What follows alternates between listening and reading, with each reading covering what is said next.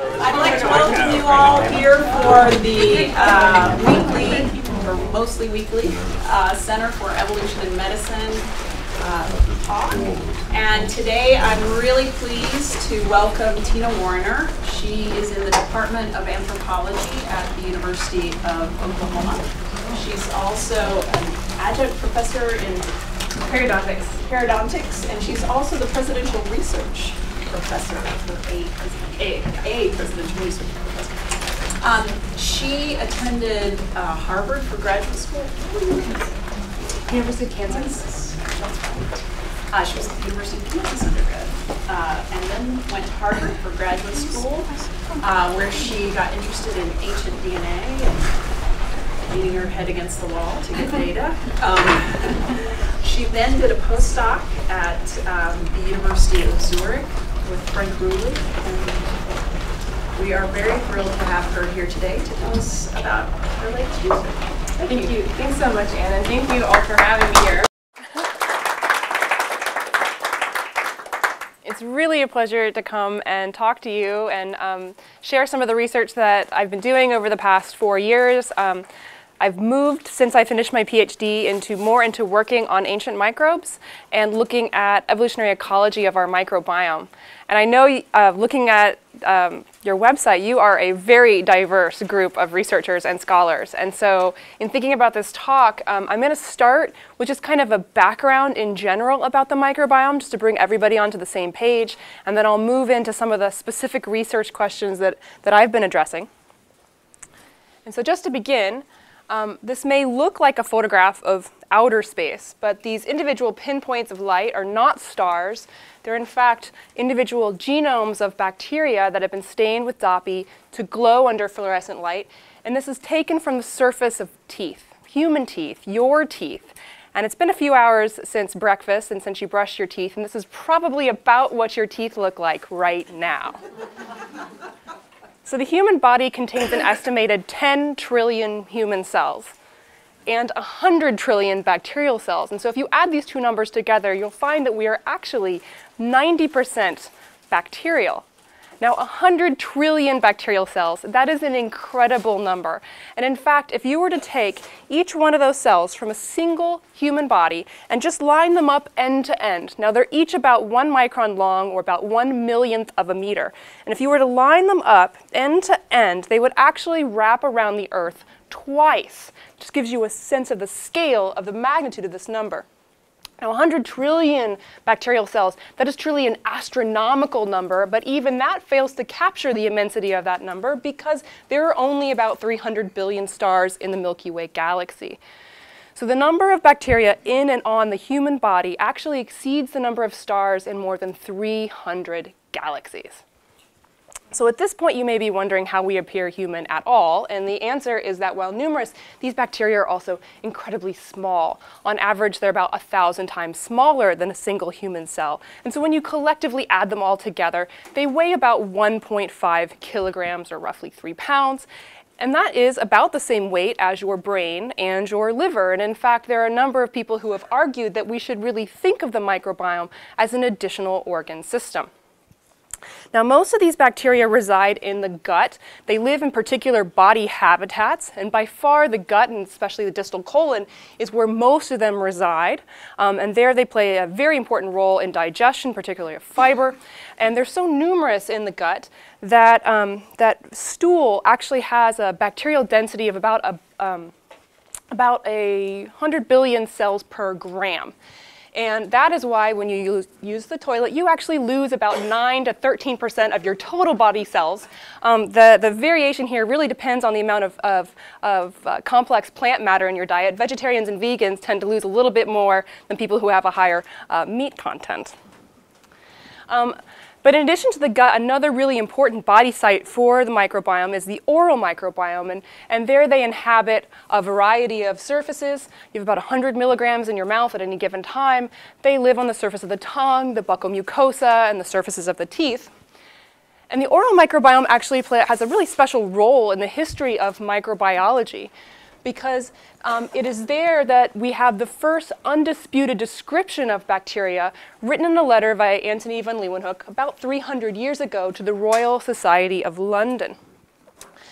And there he described very many small living animals which move themselves very extravagantly within his own dental plaque.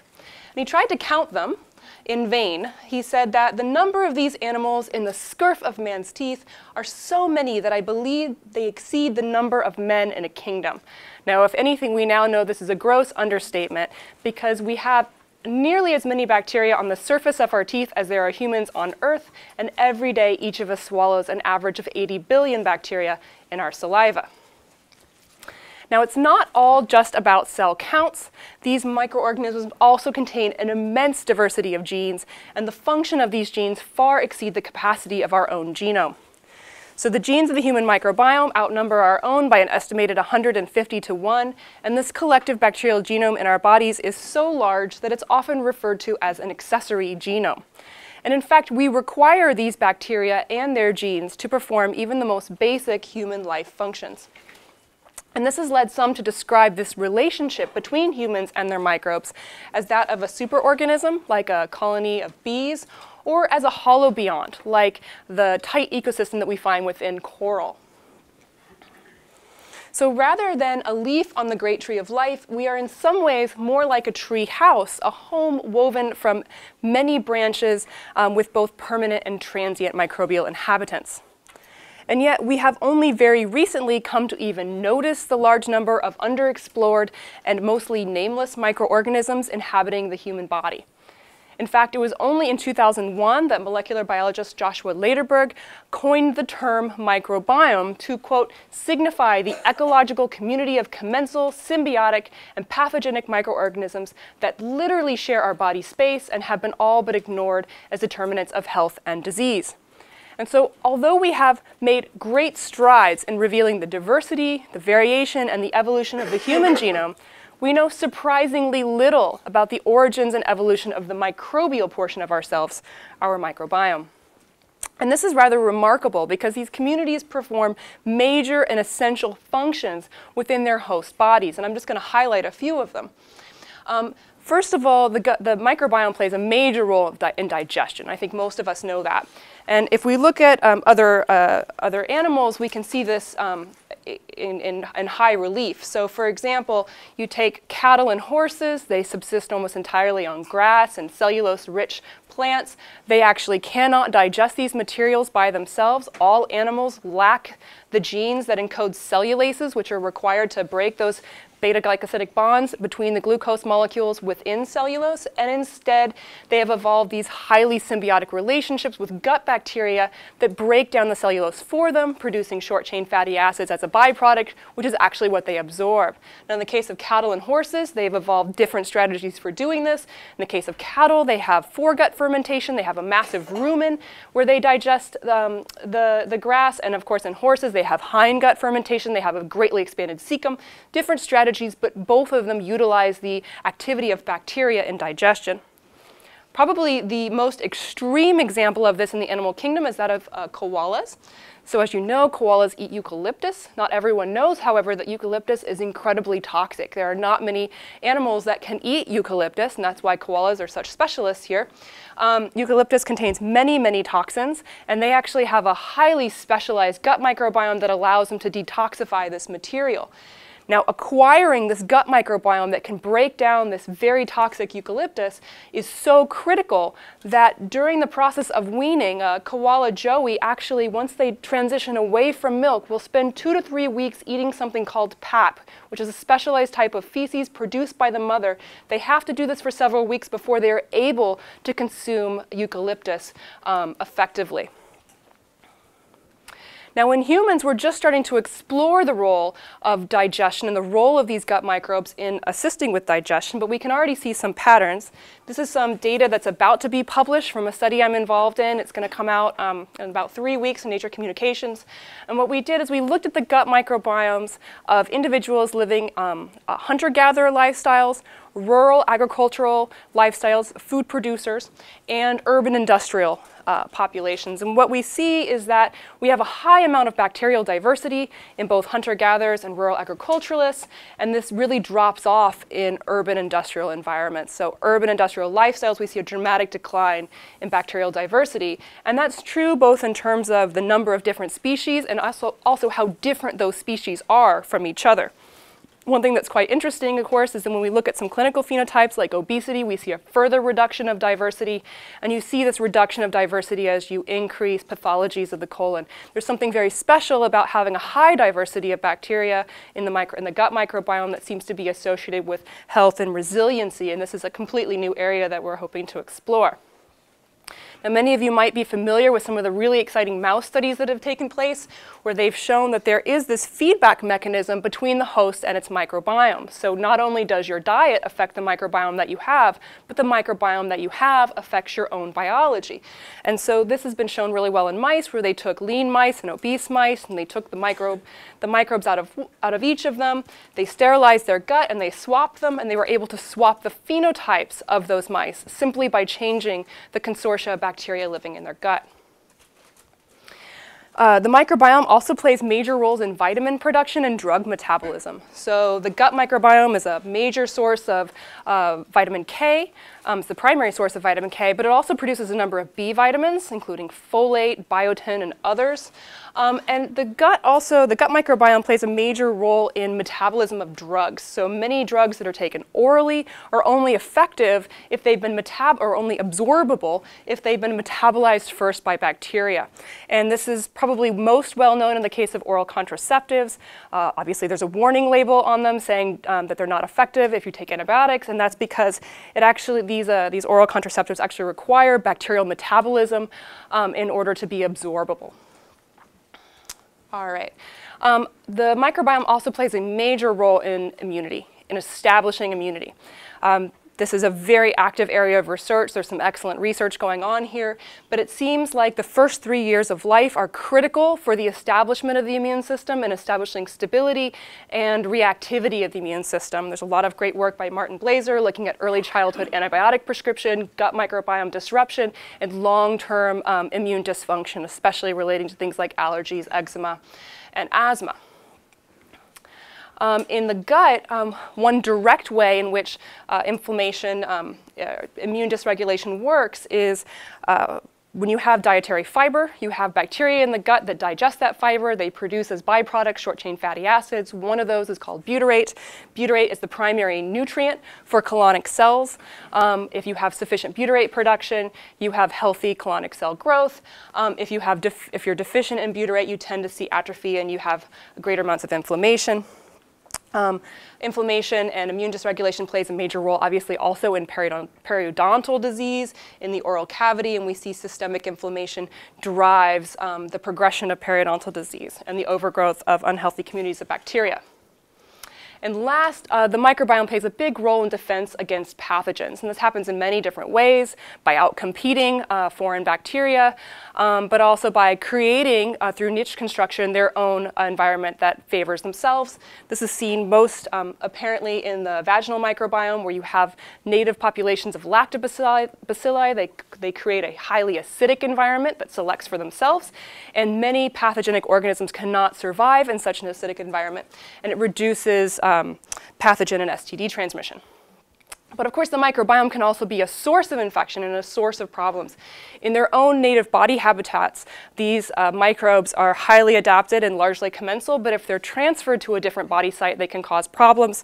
We are starting to realize there's a major connection between periodontal disease and gingivitis and conditions like atherosclerosis and endocarditis, where recently many of these plaque deposits that are formed within these vascular tissues have been tested using PCR and found to be positive for oral bacteria.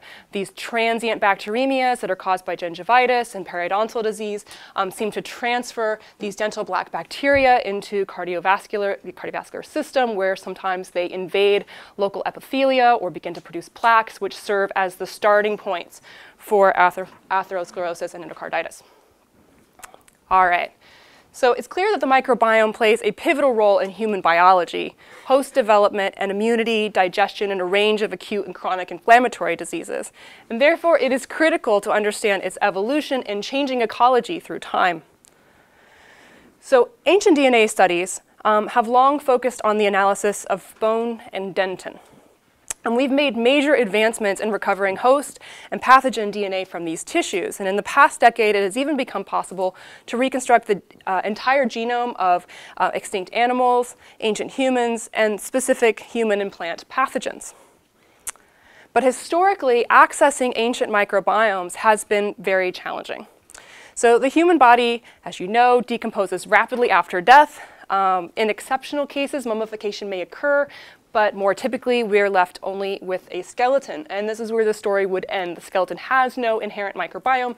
And so many people have been trying to puzzle out, well, how could we access the human microbiome in other ways? Well, it turns out that under extremely dry or frozen conditions, the gastrointestinal contents and feces can desiccate to produce coprolites, and that is a long-term record of the gut microbiome. And more routinely, dental plaque of the oral microbiome will actually calcify in situ in your mouth and persist after death in a mineralized state. And so thus, through these two substrates, it becomes possible to access the ancient human microbiome and at least to study these two microbiomes, which are the most diverse and perhaps the most important microbiomes of the human body, and to extend this research of the human microbiome into our evolutionary past. And so for the past 4 years, as I said before, I've kind of transitioned my research into studying ancient microbiomes and studying the evolution of the microbiome. I've done this in a number of ways by studying extant populations. I'm now starting to work with some non-human primates, but today I'm really going to focus on the work that I've done on ancient microbiomes. And we published a number of articles. We published 4 this year. We have another one coming out in a couple months, and there's more on the way. So this is a really exciting and expanding area of research. And in this talk, I'm going to share with you some of these recent advances that we've made in reconstructing our ancient microbial self. So I'm going to begin with coprolites. In case you don't know what they look like, most people don't, this is what fossilized human feces or semi-fossilized human feces looks like. It's diverse, as you can see. There are different colors, there are different textures. Very often we see preserved plant remains inside. This is a whole seed. This person was apparently eating sticks. We see a wide diversity. One thing that's very clear is that people ate much more fibrous diets, typically, in the past. And some of this work was started before I joined my team in the University of Oklahoma. I'm going to present some of their work and then show you how I'm carrying it forward. This was an early study on trying to characterize some of these gut microbiomes and just try to see they preserve macroscopically, but what's going on at the microscopic and really importantly the biomolecular level, do they actually preserve? And so my research team had looked at a couple of famous coprolite samples, one from the Tyrolean Iceman, Ötzi, and another one from a 1918 soldier glacier mummy. Now this is like the optimal case. Both of these individuals died in the Alps.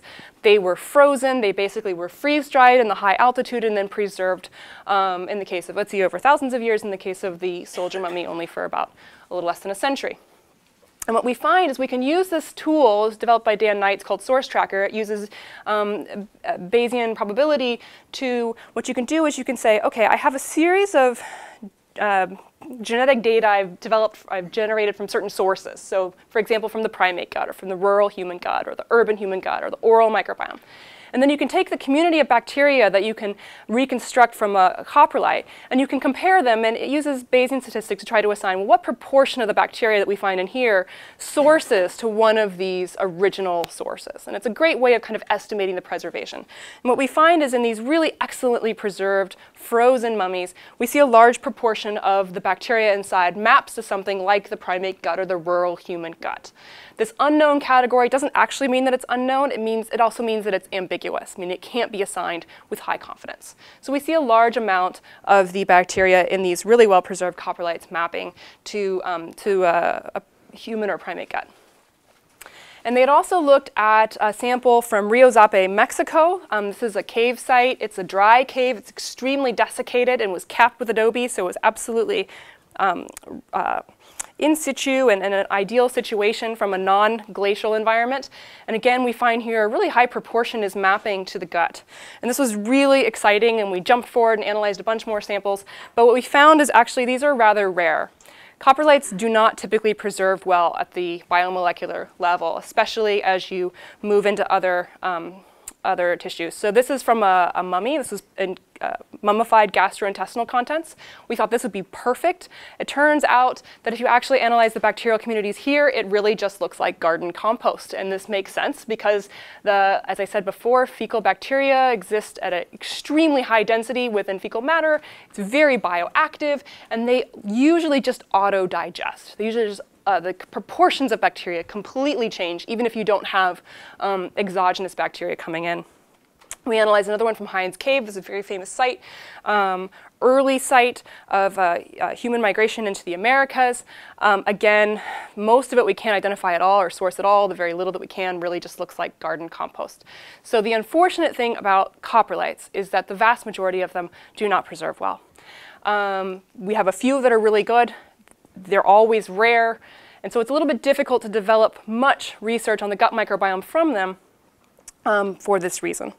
However, we've been thinking about, well, what are the sort of preservational contexts that might preserve the gut microbiome better? And one thing we've noticed is that it's really removing or immobilizing that water that seems to be extremely important. And so we've started looking not just at any coprolite, but focusing on ones that come from salt mines. And here we're finding much better results. So I'm just going to show you a couple I've been working on. This is an Austrian coprolite. It's from the site of Hallstatt in Austria. It's fantastic. You can go to the salt mine. You can ride the slide down. It's now a tourist location. You can actually see they've reconstructed what Iron Age salt mining would have looked like. It's great, and of course they have latrines there, and because the salt miners needed latrines, and so we are able to pull out coprolites from that environment. And I'm also working with some samples that come from the Cherabad salt mines in Iran. This is a very ancient salt mine. It's been mined for a very long time. It's still mined today, but there were a series of earthquakes in the Iron Age that collapsed the mine and trapped the miners exactly where they were. Because of the extremely high salt content, they were desiccated extremely quickly, and we have these amazing preservation of the coprolites here. Now, if we apply source tracker to these, we see that at the molecular level, they also have a really good preservation. So in the case of the Austrian sample, we have more than 90% of the bacteria that we pull out of here really match a strongly gut microbiome profile. And from the Iron Age one, we have about 65%. This is excellent. We can really do something with this. And so we're following up and looking for more salt mine samples. If we take a closer look and say, well, not just the community, but who's actually there. If any of you are familiar with gut microbiome research, I call this the A list. These are some of the really abundant things we find inside. This just looks like a modern gut. It doesn't look any different. It's extremely similar. So we have things like Ruminococcus and Prevotella and Clostridium, Faecalibacterium and Coprococcus, Blaudia. These are really the A list bacteria that you find in the modern gut. But we found a couple things that were really interesting to us. One was Bifidobacterium. Bifidobacterium likes milk. It's especially common in infant guts, and in populations that don't drink milk, it typically starts to decline by about age 7, and then is only sporadically found in adults after that. What we found is that the Iron Age Iran sample, we did not find Bifidobacterium in it, but we did find it in the Austrian sample. That makes a lot of sense because this is a dairying population. We also found another one that really intrigued us. This is Treponema. Treponema is fascinating because for a long time it was thought not to be a part of the human gut at all. And we found it in both of our samples. What's interesting is if you actually go out and look and say, well, where else do we find gut treponemes? You find them in termite guts, you find them in pig guts, you find them in the great apes. In our work and other work, we're finding them in human hunter-gatherers. We actually find them in rural human agriculturalists. This is in Malawi and in our work in the Peruvian highlands. But what's really interesting is you do not find them in urban populations in the US or in Europe. There, they are just gone. And we've looked at hundreds and hundreds and hundreds of gut microbiome profiles, and they are simply not there. So one of the questions we have is what has systematically eliminated treponema from the urban gut when it is so widespread in our ancestors and in living people today with more traditional lifestyles? Why have we lost this component of the ancestral human gut microbiome? So I'm going to transition now and talk a little bit about my work in the oral microbiome. Just to orient you, a lot of what I'm going to talk about comes from a series of samples from medieval Germany, from a site of Dahlheim. It's from a little cemetery here, a couple different locations. Just to show you what calculus looks like, you might not know, this is what dental calculus looks like. In a living person, it looks like this. This is my motivational slide for going to the dentist. We're going to focus on this tooth right here, and I'm just going to show you some backscattered SEM. So this is it in profile. We're going to take a look there at this part of the tooth. That's the calculus deposit. We're going to zoom in, and again, take another look at that calculus deposit. This is what it looks like. Now, as I mentioned before, what's really exciting about calculus, what really gets me excited about it, is it's actually the only part of the human body that fossilizes while you're still alive. And that's part of the reason why it is so well preserved. And we do not see many of the postmortem alterations that we do see in coprolites. We don't see them in calculus, and I'll explain that as we go along. Another thing that you'll notice right away, which is very exciting about calculus, is that it's laminated. It has an accretion structure. It actually looks like an onion. You can actually see these layers where the mineralogy kind of changes. And that's because the way it forms incrementally during life. You have a plaque deposit that forms. There is something that initiates a calcification event from calcium phosphate in your saliva. It calcifies rapidly, probably on a very short time scale, maybe on the order of 2 weeks. And then you get a new biofilm that forms on top, a new plaque deposit. And this just repeats over and over again throughout your lifetime. We do not know the periodicity. You might be surprised to learn that dentists have had no interest in studying this, so there's almost no work on this whatsoever, and we're starting this now. But in many people who don't brush their teeth at all, like this woman from medieval Germany, we have many, many, many layers. And what's exciting about this is that if you look at dental development, your story really ends at adulthood, because the teeth don't develop any further after that. And so we don't have a good way of getting at life history information from adults, because many things that we can look at remodel or change through time. What's exciting about calculus is it does not remodel. It grows appositionally in these incremental layers. And so here we have a record. Calculus formation really begins in the early 20s. You don't usually see it before then, and then just proceeds until death. And so here we have a layered record of this individual's life, temporally ordered. Now, we don't know what amount of time this represents or this represents, but we know that this came before this. And so theoretically, if we could develop the tools, we could go in and mine out information from different discrete periods of this individual's lifetime. You might have noticed, actually, in the last slide, there's a little bit of discolored material on the outside. That's what soil looks like. This is calculus, and this is just a little bit of soil on the outside. We didn't clean these before we analyze them, and we can confirm that because we can use something like EDS where we can analyze the elemental composition here, and we've just colored the calcium in red and silicon, which is a great proxy for soil, in green. And you can see the soil is really just limited to this outer surface where it fills in some minor cracks on the surface, but it does not penetrate into the calculus. You'll notice there's a little green dot there. That's actually a little bit of biogenic silica. It might be a fragment of a phytolith or a diatom. It's broken. It was broken during sectioning, so we can't exactly tell. That's what like a little bit of biogenic silica looks like, and it was probably incorporated during life, probably through food or water. We can also decalcify this material, and this is really exciting. So if you decalcify this material and gram stain it, gram stains beautifully, the cells actually stay intact, which I was shocked at initially. But this is what it looks like under a microscope under gram stain. Going back to the BSE, you can see individual cells just fossilized, just mineralized right in place within that dental calculus matrix. We see different morphologies. We see bacilli, we see cocci, we see filaments in other locations, and they're all just mineralized in place within this calcium phosphate matrix. It's actually the same calcium phosphate that makes up your dentin and your bones. It's supersaturated in your saliva, and it just precipitates right into the calculus. But the thing that really makes dental calculus extraordinary from my perspective is its DNA preservation. So just to put this in context, if you look at bones and teeth, which is what we usually focus on, bones and dentin, in bone, the cell count is extremely low. So you get about 1,000 cells per milligram. That's average. It varies a little bit over your lifetime, but about 1,000 cells per milligram. From ancient material, we typically are able to achieve maybe 1 nanogram of DNA per milligram. We really get very little DNA out when we try to extract it.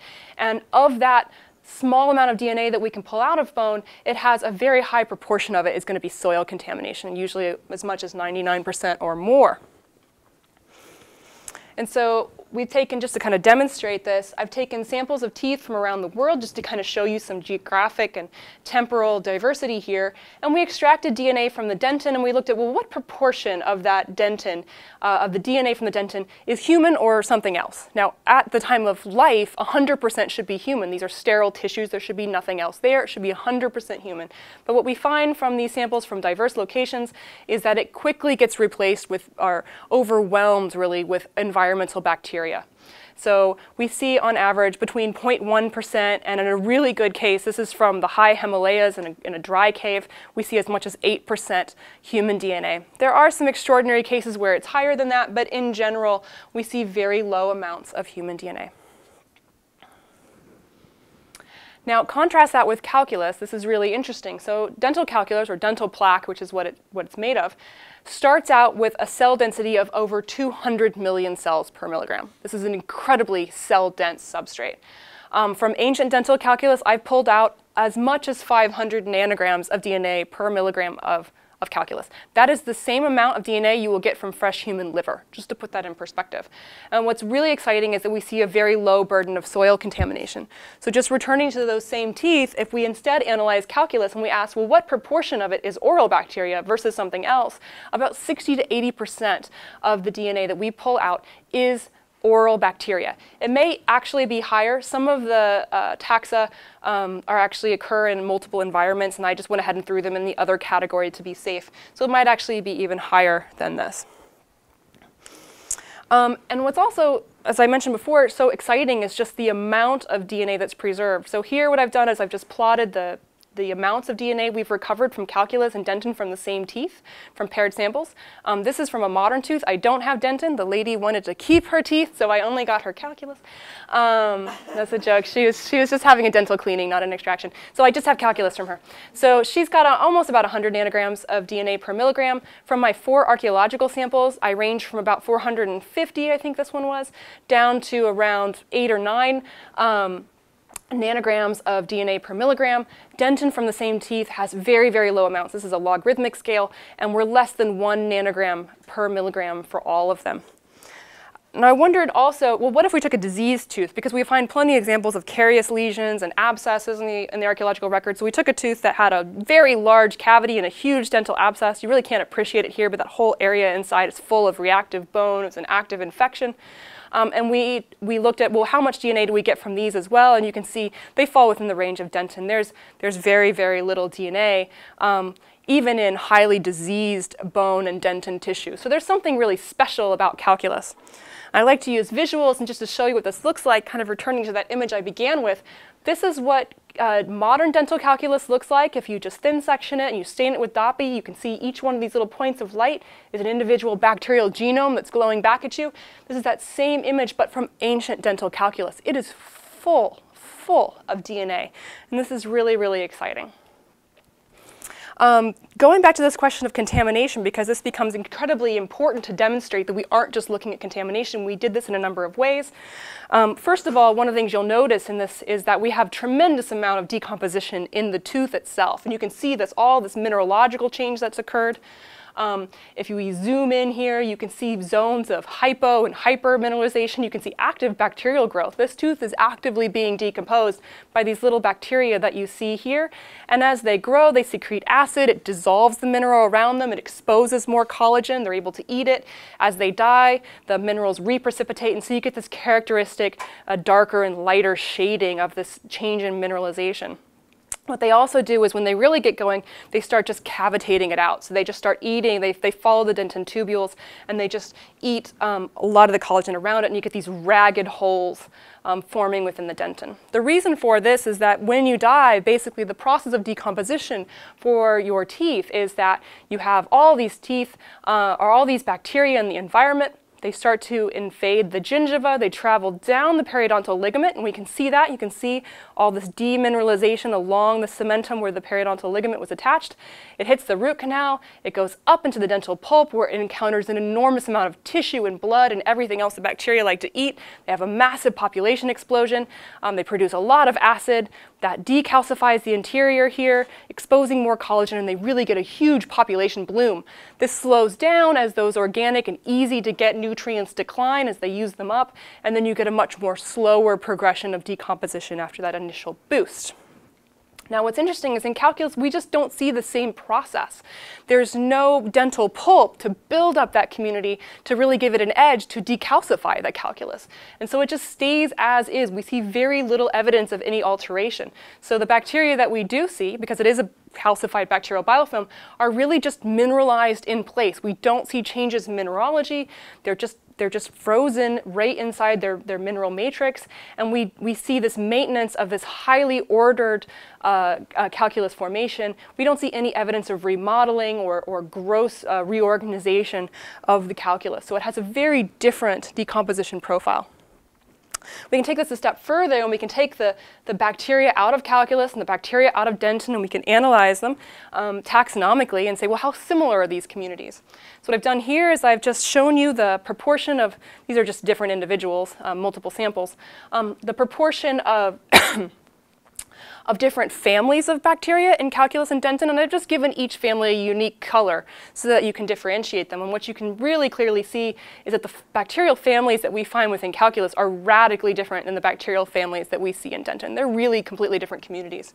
And we actually developed some new software to look at this in a more intensive way using network analysis. This is work by João Rodrigues at the University of Zurich, who I worked really closely with this on. We took a number of dental calculus samples, and we took a number of dentin samples from the same teeth, so they're all paired, and then the yellow and the orange are from that diseased tooth again. And what we did is we plotted them in space in a network where distance between them represents their similarity in taxonomic composition.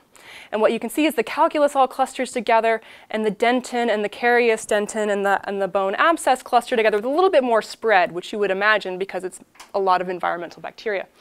But the really exciting part, what he developed for this, was we went into the NCBI and we pulled out metagenomes that had been previously published from lots of different sources. And we pulled out every metagenome, every community of DNA sequences that had been published for a particular site or a particular place. And we plotted them in the graph as well as circles. So you can see, well, what sorts of other metagenomes do our samples resemble? And we just color-coded them. So the ones that are big red circles, those are all from human, oral, and dental studies. And you can see they cluster very, very closely with our dental calculus samples. The small red circles come from these are all dental plaque samples. These come from human, oral, and nasopharyngeal samples, so in the nasal cavity or in the pharynx. The pink circles are studies that have been published for samples that come from the oral cavities and nasopharyngeal cavities of animals. And then we have down here for the soil, the blue is samples that come from leaf litter, sediments, lakes, and rivers. And then the light blue comes from some additional environmental samples that are a little bit further afield. The white samples are kind of random. They're mostly things like NASA space floor, and I didn't know how to categorize them, so I just sort of left them as white. But what you can see here is that we see a strong clustering of our dental calculus samples with other human oral samples, and then a progressive distance to things like other human-associated samples and animal-associated samples, all associated with the oral cavity, whereas this dentin really resembles very strongly a burial environment signal. So taking a step back now and not just looking at the bacteria, we can ask, well, what actually is in calculus? Are there other interesting things? So about 99.3% of it is bacteria. But that you would expect. It's an oral biofilm made up primarily of bacteria. About 0.5% is eukarya, and that's mostly human DNA, but it does include some plant DNA. We have a little bit of archaea. That's fun. There's one species of archaea in the mouth called Methanobrevibacter oralis, and that's what we see here. And then we see a little bit of virus. That's all bacteriophage. But there's probably a lot more virus in there, but this is what we were able to identify. The database is really depauperate in bacteriophage sequences. We also did shotgun proteomics, and we tried to ask, well, what kinds of proteins are in here as well?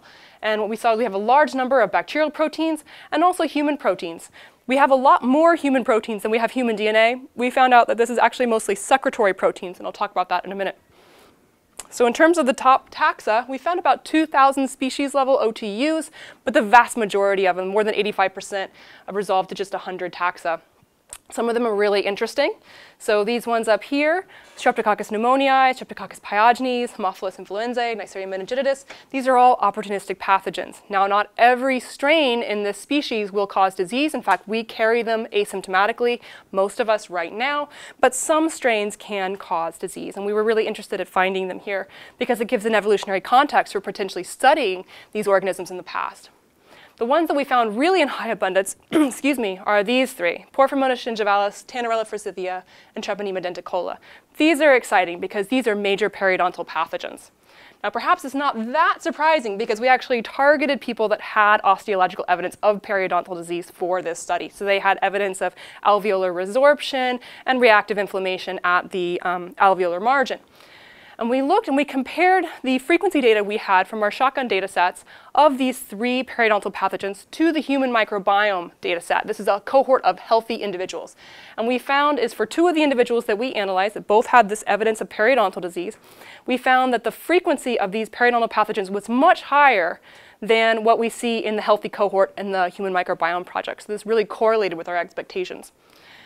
For Tannerella forsythia, we actually had so many sequences from this organism that we were able to produce a draft genome reconstruction for it. This was really exciting because it has 14 known virulence factors. We were able to identify all of them in our data. And one of them, this surface protein TFSB, it's part of the S layer. It encodes part of the S layer of the bacteria, which helps it evade the immune system, was actually so abundant that we are able to recover many peptides and almost reconstruct the full protein as well. So we have here the genetic evidence for the information to encode the virulence factor, and then we actually have the virulence factor expressed as a protein as well, and that's very exciting. You might notice that we have a big gaping hole here in our genome reconstruction, and we were rather upset about this at first because we thought we'd done something wrong. But when we analyzed what we realized is this is 48,000 consecutive base pairs that encode 53 consecutive genes of a fully functional conjugative transposon carrying genes that are thought to be involved in tetracycline resistance. And we do not have that in our ancient sample. So it's in the reference genome, we do not have it. And in fact, if you take the sequences on this side and the sequences on this side, you can actually overlap them. We can really prove this particular strain that we have in the past does not have this conjugative transposon. Now, one of the things that I find really interesting about calculus and coprolites is this extra information we get related to host and food. This is not part of the microbiome itself, but we can learn a lot about the life histories of these individuals. So going back to the protein work, I mentioned that a lot of the proteins we find that are human are actually secretory. And they're secretory in a special way. They're mainly related to the innate immune system. And this proteome that we recover from ancient calculus greatly resembles what we see in modern calculus and is very distinctive from what we find from the ancient tooth root, that dentin and cementum complex. That's mostly proteins related to structure and support, so things like collagens, things related to periodontal ligament attachment, things like that. And we see a high amount of innate immune proteins in calculus, both ancient and modern. Many of them are specific to neutrophils, which is a type of white blood cell that's very important, especially in early reaction to bacteria. It's heavily involved in defending your oral cavity from the encroachment of plaque, and they produce many, many granules full of bactericidal proteins, and that's largely what we found. So what we see here is then the proteomic evidence of a massive immune response that the body is launching against this periodontal infection that we've identified genetically and osteologically. We also find bits of food. So again, this is from this medieval site in Germany, this tooth here. We find little bits of connective tissue. We find phytoliths from plants. This is completely non-diagnostic. We can't really say what it is other than it is a phytolith. But we also find starch grains. This starch grain here is consistent. It's hard to see actually when it's projected, but it's got some features that are fairly diagnostic of the plant tribe Triticeae, which includes things like wheat and barley. And we also have a starch granule here that's very consistent with plants within the Fabaceae or pea and bean family. And then genetically, we were able to pull down genetic sequences that were specific for a number of what we think are dietary items. So we have sheep, pig, wheat, and brassica, which was probably cabbage. And so through all of this work, we have now really demonstrated to a high degree that there's been little change in the German diet over the past 900 years. But some of the more recent work we've been doing is really exciting. Following up on this work, we tried analyzing some calculus from some Vikings, and that was very exciting because one of the things we found there was milk proteins, and specifically beta-lactoglobulin. Beta-lactoglobulin is a protein found in a number of milks, although we do not produce it. We actually have mutations in the genes, so we don't express it. Camels, for whatever reason, also do not. But most animals produce beta-lactoglobulin, especially the ruminants. They produce it in very high degree. It's of great interest in food science and in medicine because it is highly antigenic. So for children, about 4% of children have milk allergies, and it's usually to beta-lactoglobulin that they have their allergy. There's a great deal of effort to try to remove it from dairy products, but it is an incredibly stubborn protein that's very difficult to remove. It's not hydrolyzed easily. It's very heat stable, and bacteria have a hard time breaking it down. That's why we think it may have survived so long in our calculus samples. We analyzed calculus from different regions, from up in the north, from Britain and Scandinavia, from Central Europe, Eastern Europe, and getting into Asia, to see if we could find milk proteins in these populations, all from the Bronze Age moving forwards, which we know were milk consuming. We also had a control population from Western Africa, which from the 19th century that we knew was definitely not consuming milk. And we were able to identify this beta-lactoglobulin in a number of these individuals at a fairly high frequency, and we're really excited about this. This is a big open question in prehistory, is the origins and spread of dairying across Europe. We thought we completely understood it until about 2007 when some new research came out and suggested that it's much more complex than we ever thought. And so we're now applying this technology to try to go back further into this Neolithic Bronze Age transition to understand the origins and spread of dairying in Europe. Some of our finds, what's really exciting, because this is a sequence-based approach as opposed to previous ways of looking at this, trying to get at it through kind of non-specific lipids, because it's a sequence-based approach, we can actually distinguish species. So we were able to show that during the Bronze Age, the Italian herders in the Southern Alps really favored goat milk, whereas during the Roman times in Britain, we see sheep and cattle milk. And so far, we've only found cattle milk in Scandinavia. So to pardon the pun, I think we've only scratched the surface of what we can do with ancient microbiome research, but it's really exciting, and I'm particularly excited about the calculus research because it is found, it's so ubiquitous in modern populations. We have a lot of material to study. It's found in every known archaeological human population. It's even found in Neanderthals. We find it in hominids. This is chimpanzees. You might be surprised to learn chimpanzees make a lot of calculus. And we even find it in some animals. This is a little bit of calculus right here on a sheep tooth. And especially for more recent time periods, so say post-Neolithic, we find it in very large quantities. It's not uncommon to pull off as much as 100 milligrams from a single tooth, and in some dentitions I've cleaned off more than 1 gram of calculus from the dentition. So it is in some ways an abundant resource. So I think the future of ancient microbiome studies is incredibly bright, and we're really only in the earliest stages of beginning to explore the biological, the cultural, and ecological questions we can address through the biomolecular analysis of ancient microbiomes. And dental calculus in particular is proving to be a remarkable lens through which we can begin to reconstruct our ancient microbial self. Thank you. And I'd like to acknowledge my collaborators and Can I follow up on the comment that you made about what the plaque looks like, that some are more diffuse and some are more compact? Yeah. In grad school, I worked with a dentist at Indiana University, and he was doing work with the types of sugars that people eat and how it changes the biofilm and the porosity of plaque.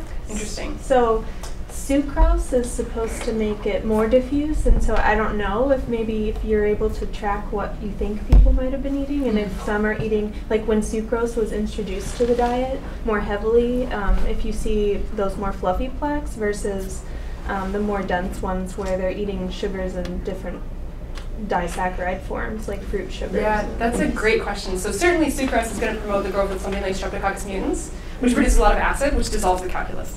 So sometimes they have these antagonistic roles. So that might be something interesting to look at.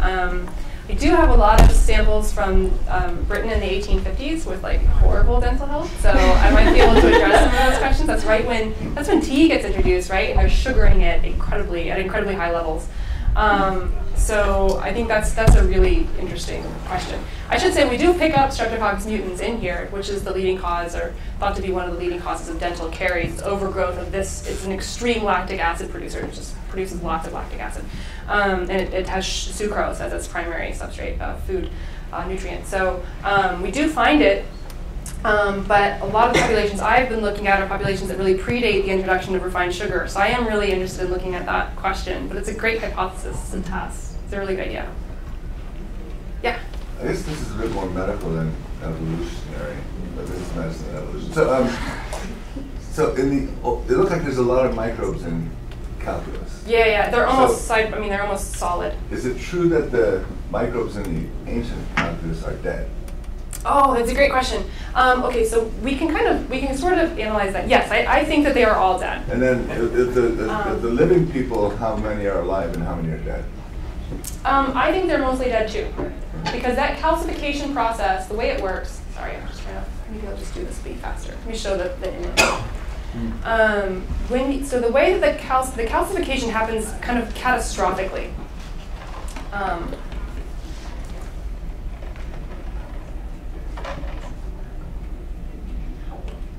So it happens it happens very rapidly and catastrophically. And what we see is what was thought to happen, and I didn't mention this, but it is a really cool part of this biology.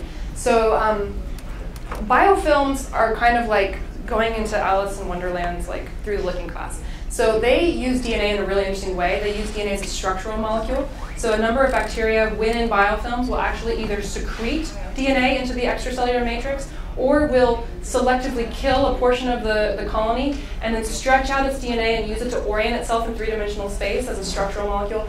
And neutrophils who attack calculus, they actually have a specialized form of cell death called netosis, in which they actually hook those granules onto the chromatin, and then they burst, and it spreads out like a net. That's why it's called netosis, neutrophil extracellular trap osis. And they actually, it's a way of like throwing a whole bunch of like bombs onto the calculus front, because they otherwise can't phagocytize them. They're just a wall. And so in both cases, DNA is a structural molecule, and it's thought that this DNA is the site of nucleation for mineral precipitation. So something happens where the minerals start to precipitate on this extracellular DNA, and it fills in this matrix, and nutrients and liquids can no longer pass through, and so you get localized cell death. And then some of these, like for example, this cell right here is very white. I don't know if you can see it, it's kind of small. It's fully mineralized. The interior of the cell is completely mineralized. And so what happens is their calcium pumps no longer work, their ion pumps fail, and they just calcify from the inside out. So you have calcification from the outside in and from the inside out. But you'll also notice we do have occasionally bacteria in completely fully mineralized matrix that are not calcified. I think they're dead, but they're not calcified. I don't know if that answered your question at all. But like in meat, like if I didn't go to the periodontist often enough, how many bacteria? You think they're eventually dead in us too? In the calcified portion, but you have a living. The plaque on the surface is definitely alive, but the interior calcified portions are dead. Thank you. Yeah. Yeah. I'm interested in the genus of Trypanema. Yeah, sure. I think that you found it in the calculus, but in the previous slides you also found it in the stool, like the materials. Oh no, I think that was a different one. Let's see. Oh, Trypanema. Sorry, I was thinking Tannerella. Yes, yes. So we do. So that genus of bacteria is found in both the oral cavity and the gut. Okay. There's about 40 species of Trypanema in the oral cavity. One of them is Trypanema denticola, which is implicated in periodontal disease. Most of them are commensals, and they are not related to the ones in the gut. In fact, they are deeply, deeply diverged. So the gut treponemes are actually more closely related to the gut treponemes in termites than they are to the oral treponemes in the same person's mouth. That's how diverged they are. So it's not the oral cavity seeding it. So do you think that the oral bacteria cannot be a building block for the gut bacteria? I don't think that they're a source. I mean, like I said, we swallow 80 billion bacteria in our saliva every day, and some of that is treponeme. We do find some treponeme DNA in saliva. Not a lot, because they're strict anaerobes. They like to burrow deep in plaque. They're not really at the surface. But troponemes are, in general, they're spirochetes. They're very sensitive to everything. They're very hard to grow. I think they probably just die in the acid environment of the stomach to a large extent, unless they were deeply buried in some sort of food substrate and could make it down. I think it's just they don't really get there in a live state. Yeah. In the calculus, do you find human cells as well, besides the bacterial cells? We've not seen any human cells. We do find human DNA, and I think the majority of it is actually from that netosis I was talking about. I think it's dead cell DNA coming in, because that's really consistent with all that secretory neutrophil protein that we see as well. So I think primarily most of the human DNA that we find in there is from this process of netosis, this immunological reaction. We haven't seen anything that looks like a human cell, although we do have yeast cells. We don't yet know what kind of yeast. It's very likely Candida, because that's very common in the oral cavity. But the morphology is a little bit unusual, so I'm analyzing it right now because I am desperately hopeful that it might be brewer's yeast or baker's yeast, because that would be so exciting. But I think it's probably Candida. All right, with that, I would like to thank our speaker.